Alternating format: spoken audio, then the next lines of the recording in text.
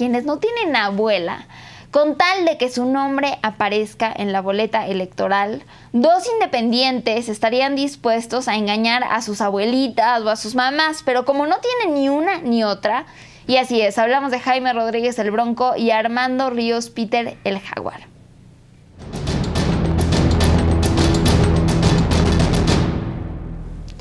Los adultos mayores del estado de Nuevo León le dieron sus firmas a Jaime Rodríguez el Bronco y Armando Ríos Peter, quienes son aspirantes a candidatos independientes a la presidencia, según la investigación del periódico Reforma que salió hoy.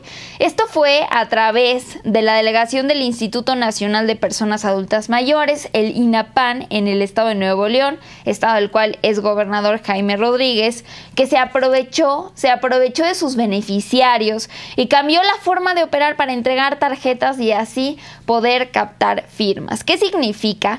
Que los adultos mayores del estado de Nuevo León van al INAPAN para que les entreguen tarjetas en las cuales pueden acceder a diferentes productos, ¿ok? Después así puedes obtener descuentos para casi todos los servicios. En fin, es uno de los tantos beneficios que se le tiene que ofrecer a las personas de la tercera edad en nuestro país. Antes, el proceso para que te dieran la tarjeta del INAPAN, no tenías que entregar tu credencial de lector, lo único que tenías que hacer era llevar una copia y con eso bastaba.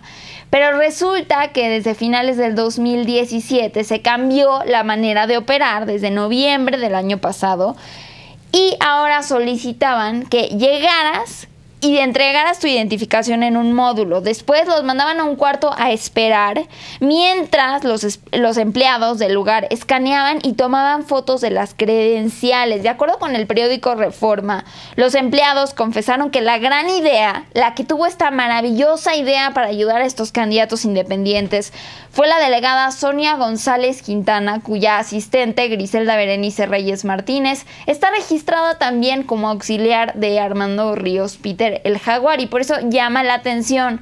González Quintana también es esposa de Fran Mohamed el Barra al-Sabah.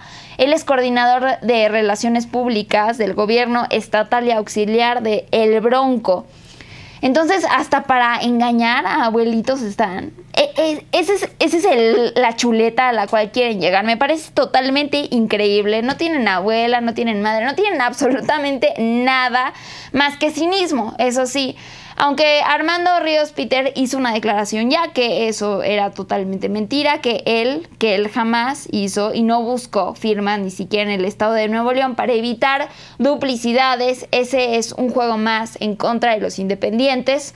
Pues ahí está el derecho de réplica, me parece fenomenal. Lo que sí es que ¿cuántas veces vas a seguir viendo este tipo de situaciones? Y sobre todo me llama la atención por el Bronco, y al parecer lo hemos hablado mucho aquí, de todo, absolutamente todo lo que ha hecho por estar en su boleta, es su nombre en su boleta electoral el próximo 1 de julio del 2018.